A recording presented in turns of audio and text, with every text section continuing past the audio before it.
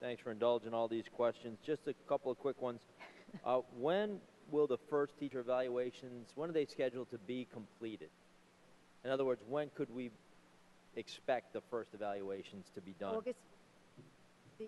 On August 15th, legally, they can be foiled.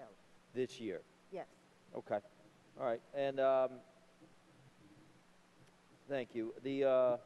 So as we've seen, the public at large gets no identifying personal information, but the parents and legal guardians do get the identifying personal information, correct? I'm sorry, I didn't hear you. I was just saying that the public at large, as we know, does not get the release of the personal information, but the parents do, correct? In the context of this legislation? Yes. This legislation? Right. Yes. Okay. The public will be provided information regarding overall evaluation scores and composite scores, and information about the district, poverty level, such as that. But none of that information will include any information regarding any of the private information regarding teachers, or connect teachers to any of that information. But that would be... And it cannot be foiled. I missed the last sentence. And it cannot be foiled.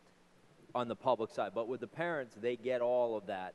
Well, they get the personal information, if you will. They get the quality rating, and they get the composite score, and they get information regarding what that means. What does quality, explanation of quality rating and the composite scores. And they get the teacher's name. They're asking for information regarding a specific teacher that their child actually has. Right. So coming up now, the kids are all getting out of school, and now they know who their teachers are going to be next year. Right? If they're out of school today, a lot of them are getting out. They already know, I'm going into second grade next year, I know who my teacher is. Can they foil that right? Well, this year it would have to be August 15th at the earliest. But in years going forward, could they foil it on the day school ends and say, I want to know No. They have to actually be physically in the class already? In this legislation, yes. So, okay. All right. Thank you, Ellen. I appreciate it. Mr. Speaker, on the bill? On the bill. This is a troubling bill, and I'm married to a teacher, and I voted against the teacher evaluation bill. I thought that was a lousy bill.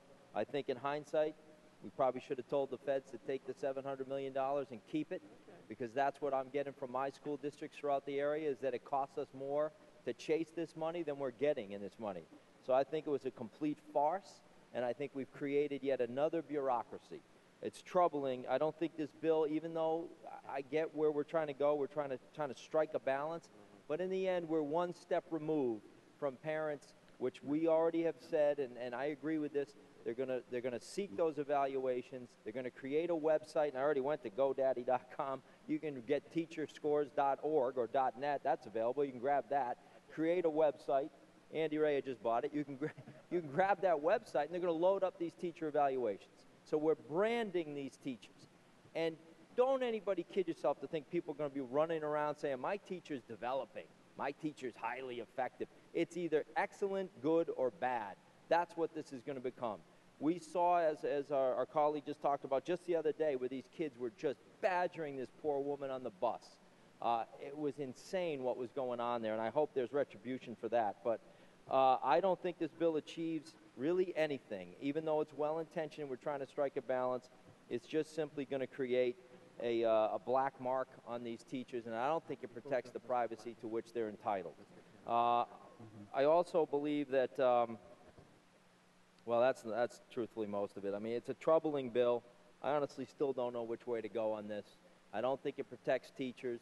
I do think parents have some right to know what's going on there in the classroom. They're paying the bill, after all. I get that. But to just, it seems like we've got the torches and the pitchforks, and we're coming after the teaching profession, and most all of them do an outstanding job. They care about their kids. They're passionate about what they do. And to brand them as ineffective for areas that may not even be their fault. We've got major problems with our school testing out there right now. We're relying on a British company. I don't know why we can't get an American company to produce our tests, but we've got a British company coming up with questions such that involve talking pineapples. Questions that you can't even foil. Did anybody know that? I've been told by superintendent, you can't foil these new tests.